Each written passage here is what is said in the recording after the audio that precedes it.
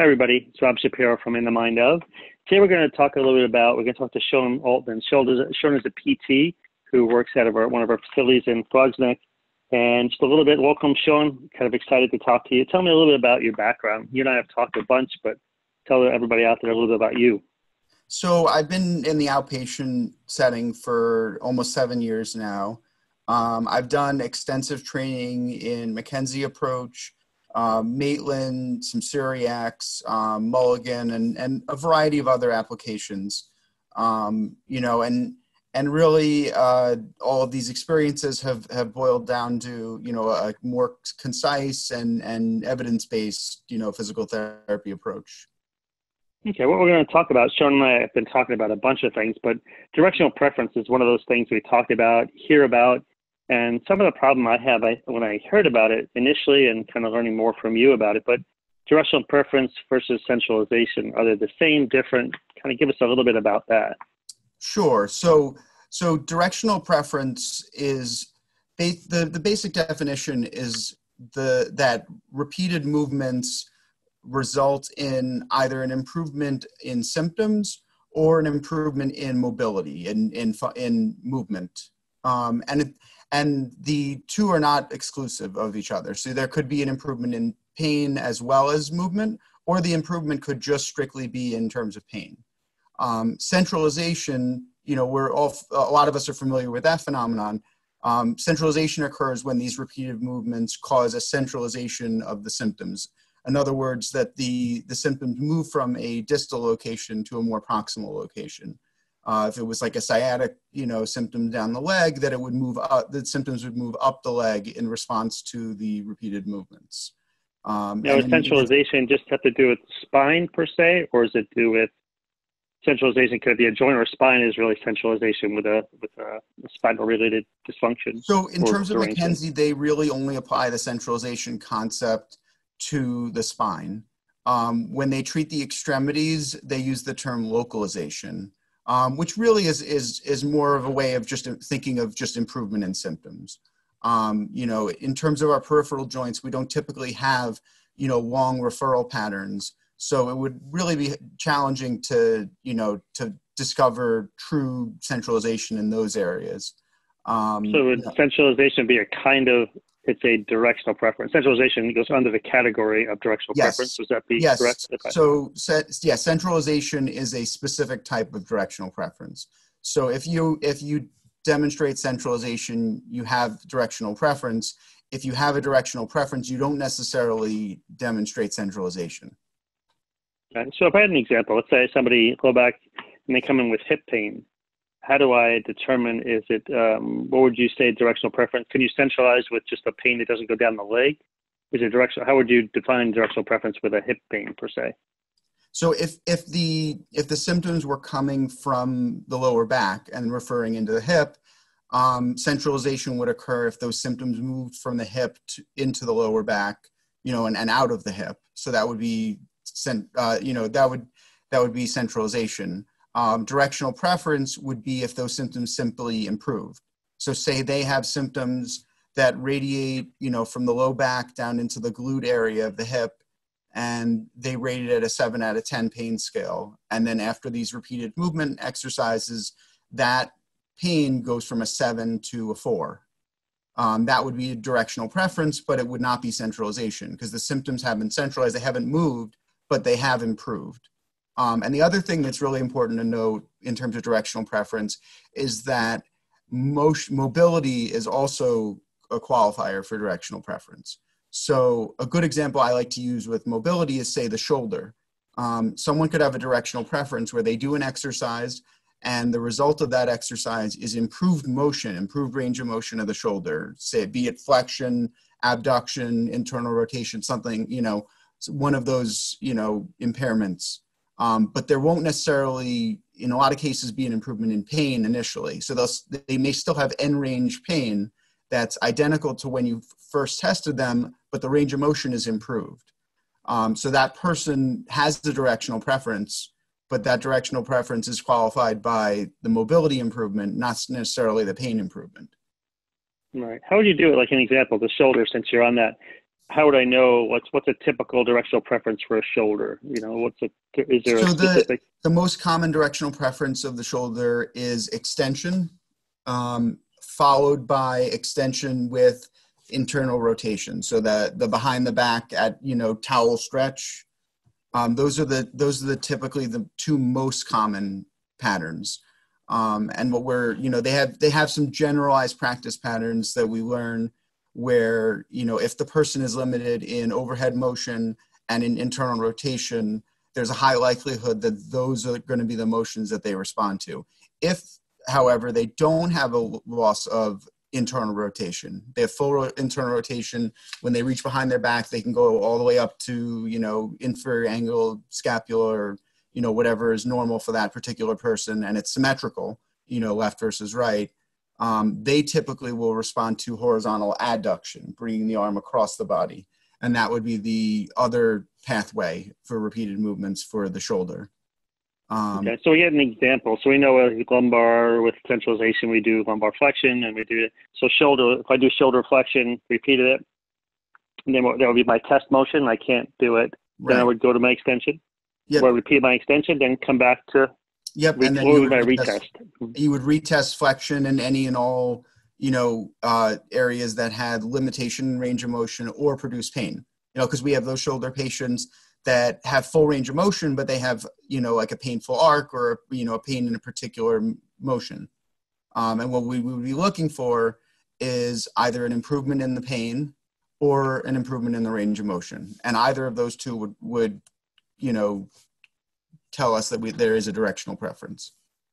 So if I did an activity and then all of a sudden I tested again, it got worse, then I know that would be not the direction, obviously. It would be right. And like we've learned with the spine, often the opposite motion is restorative. So if you found a motion of the shoulder that makes it worse, then typically the reverse of that motion will actually help. In our patients who are horizontal adduction responders, those are people who very often horizontal abduction creates a worsening in symptoms.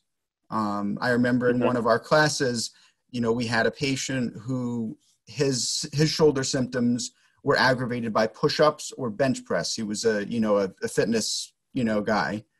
And that's exactly what push-ups or bench presses is that horizontal abduction. And it was very interesting. We would have him do 10 push-ups. His range of motion would get significantly worse. His mobility would his pain would get significantly worse. Then he would do 10 of the opposing motion, the horizontal adduction, his directional preference, and it would go back to normal. And we even had a little fun with the guy, and we kept on going back and forth just to show that there was such a connection, a correlation between the two. And I think that's really important when we work with patients, is getting them to buy in, to understand the connection between the repeated movement and the improvement in either their pain, their mobility, or both.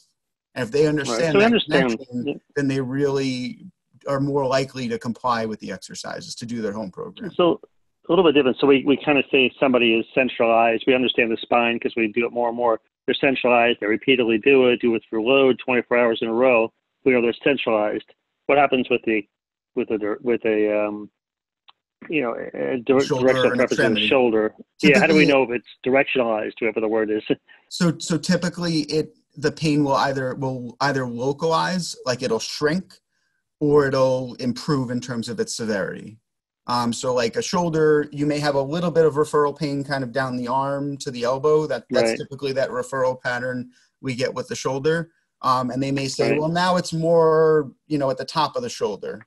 So that's we would call that localization. If the pain has moved from that radiating into the elbow to a more central location, probably along, what would be like the supraspinatus, the rotator cuff. With the hip, same thing goes. They may have anterior hip pain that radiates into the groin, and afterward it moves more to just like a pinpoint or smaller location, in the front of the hip. But as I had mentioned before, shrinking or localizing of the pain is not necessary to have a directional preference. The only thing we need is either an improvement in the pain level or an improvement in range of motion. Is it the Or same both. as spine? So then we have to go the other direction. Like, let's say we centralized for spine, we centralized it to extension. We know we have to regain flexion at some point. Is the Yes. extremities work the same way? Similar? Yep, exactly. The good thing about the extremities is we typically move them in many planes of motion. So restoring those motions is pretty quick usually. But Right. yes, you're absolutely right. If we are working on hip extension, and they still have a little bit of a loss of hip flexion at the conclusion of a few sessions, then as we've determined that area is stable, we will go after the remaining areas that are limited. Okay. It's interesting. So now, anything else about, so key, we're coming back and forth, but I think the interesting part, which I never understood as much and more lately, is that directional preference with spine doesn't have to do centralization. So somebody with just lateral hip pain could just say, I know we talked about it before, we don't like to talk about the anatomical part, but sometimes we do. The doctors do, so I do. So the outside of the disc could just be irritated, and just by repeated motion can help it. That's a directional preference. It might not centralize per se, Right. right? But the pain will get less. And right, I think that's what sometimes. And you gave me remember the case study we talked about. You and I talked a little bit today about a patient with hip pain, right? You had seen somebody in a for your friend. Tell them a little story about your friend recently, yesterday, right? Yeah, so I had a patient who had an MRI positive for cam impingement, FAI, and significant anterior and superior labral tears. And they responded very favorably to a hip extension-based repeated motion. That the exercise not only decreased the pain, it did localize the pain because this patient had a little bit of groin pain, radiating into the groin, and it localized it to the the front of the hip, and eventually it eliminated the pain. I would give the story. You were talking about your friend, somebody else who had 8 weeks of therapy. And what was that one? Remember the lumbar patient?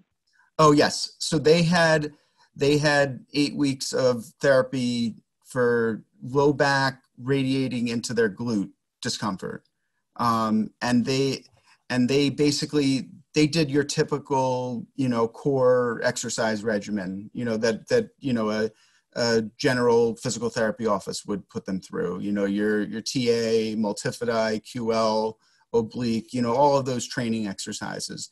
And he did it for about 8 or 9 weeks before speaking with me. And there was no doubt that, his core had strengthened from this program, but he was still getting symptoms. They were marginally improved. He went from, say, a 5 out of 10 to 6 out of 10 symptoms to maybe a 4, a 3 or a 4. So definitely the core was protecting his spine. But no interventions had been done, and no repeated movements testing had been done, in terms of his lower back and his hip symptoms. And we did some press up, we did some repeated extension, and immediately he had an improvement in range of motion and a decrease in his glute pain. Actually, a little bit of centralization because it moved from the glute to a more central location to like a pinpoint area right around, I would say, like L5, S1 area. Right. So very, very important to do this testing early in the treatment, rather than later on. He had to wait 8 to 10 weeks before coming to this conclusion. Right. That's the cool part with this case study is that typically, if you're not doing the Mckenzie system as a consistent and trained in it, you would say, oh, it's not below the gluteal fold. It's probably repeated motion isn't involved. I don't have to do repeated testing because it's not radicular pain. Right. So, your discussion about that, hey, this gluteal pain doesn't mean it's hitting the nerve root, but we still have pain that could be whatever driven, discogenic driven, that repeated motion gave me more directional preference. Even if it didn't centralize, it would have been directional preference. So it's kind of a good to see, and it's a good way, I think, for everybody. I think, in my opinion, that people see that, understand Mckenzie directional centralization more when they see this big blown down to the calf, or the foot, they say it's in my calf and my hamstring. But when you see a case just gluteal pain without this radiating pain that goes, more radicular, people are like, well, probably not a discogenic because it's not down the leg. Right. So I thought that was a great case study, learning from it. What are big misconceptions do you think about directional preference? So what kind of, do you have pearls, some centralization pearls or directional preference pearls that you want everybody to kind of, what I would like say, repetitions my or that biggest type of thing? pearl is to not give up on it too quickly. You know, a lot of patients will come in for their initial evaluation in, you know, an acute flared up state, you know, with say lower back or neck pain. And initially, the repeated movements may not produce centralization or show a directional preference. And that's not necessarily because this patient won't respond to that exercise. In a lot of cases, it's just because there's too much inflammation around the joint that the movement isn't going to be productive. So I would encourage people to circle back to those exercises once the person's symptoms have settled down. You know, that in the acute phase, we always recommend, rest, ice, anti-inflammatories, et cetera, settle down the symptoms. The other pearl I would say is that sometimes mobility is the factor that's preventing someone from responding to these repeated exercises. So just because they don't respond to a repeated motion on the initial eval, they may respond to it after a couple of sessions of manual therapy, stretching, something to improve spinal or even peripheral joint mobility. Once they've gotten enough mobility out of that joint, all of a sudden those exercises may be successful. Now, during your exam, how many reps do you put somebody through? Like there's always, I've heard anything from 10 and people who 30, I've heard 50. What's the Mckenzie or the thinking process in your experience? How many reps to test it? This is not a directional preference person. How would you give up? You typically need to do at least 2 or 3 sets. My experience has been that in the vast majority of patients, 1 set of 10 is not enough. What you'll typically get after 1 set is they'll say, it might be a little better. I can't tell. I think there might be some improvement. They can't, it's not always obvious. But then after doing more of them, it gets better. And then the mobility piece really comes into play. So I always urge people to look at mobility because often that's the first thing that will improve. So a lot of patients may have a directional preference for a movement, and the only thing they demonstrate after doing that movement is an improvement in mobility. They'll tell you the pain is exactly the same, but you send them home with that, and then 2 or 3 days later, not only is the mobility improving, they tell me, oh, after a couple of days, the pain started to improve as well. And this improved also. Right. So, just being aware of that definition of directional preference, that is mobility and pain guided, and to keep aware of those areas. Good. Yeah, some really good points. It's kind of interesting to, we'll use more and more. And again, in our education department, we started to use more algorithms, and since our talking, we're probably added more directional preference, dig a little deeper into that directional preference component of it. But that's great. Good stuff. What we'll do is we'll kind of, if you're up for it, we'll follow up with some other stuff. We'll talk a little bit more about different systems within the Mckenzie or different, you do directional preference. We could do, talk about mobility, stability kind of stuff. We'll kind of get into that going forward. I appreciate it. Appreciate your time. Thank you. And we'll talk more. Okay. All This is Rob Shapiro from In the Mind of, and with Sean Altman. Talk to you soon. Thanks, Sean. Thank you.